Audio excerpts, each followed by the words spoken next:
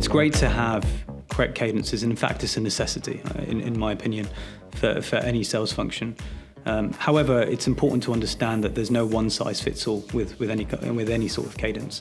And for us, it's about understanding our client and also the vertical they sit within, and also the persona that we're trying to reach out to.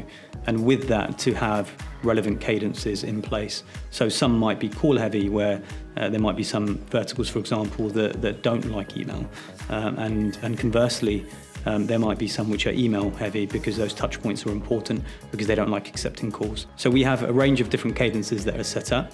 For SDRs and for AEs, they differ too. So it's important for us to constantly look at testing those cadences. You can do that within SalesLoft to see what your success is.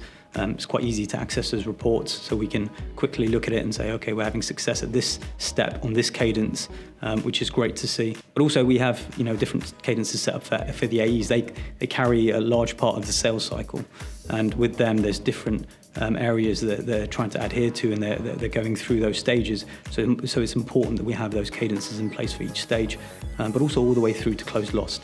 And often that cadence is the most successful one in itself. Those cadences are all there, and clearly on the partnership side as well, we've got a set of cadences which are completely different to the direct sales channel.